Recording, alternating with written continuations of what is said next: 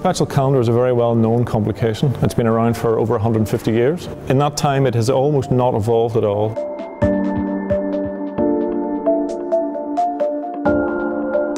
For me, always the star of the show is the mechanism. It's all about the mechanism. It's all about, what is the point in creating something which looks amazing, which functions beautifully, which is completely innovative. Why do that and cover it up? I've never understood that. We have combined the parts of the display actually within the mechanism itself. Parts of it are sunk down in. There's no real difference between the display and the mechanisms. The dials now appear to completely float in mid-air.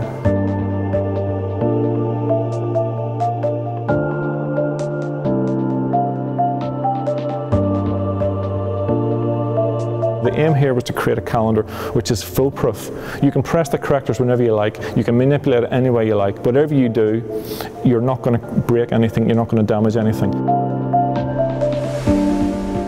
With the conventional system, we've got everything based on 31 days. You're always obliged to move through the 31 days, even if you don't use all 31 days. I wanted to create a calendar which will jump precisely from the last day of the month, be that 28, 29, 30 or 31, jump from that directly to the first with no hesitation or passing over unwanted days.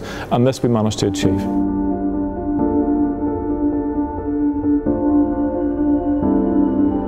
It's been a brilliant way to realise an idea which I've had in my head for a long time.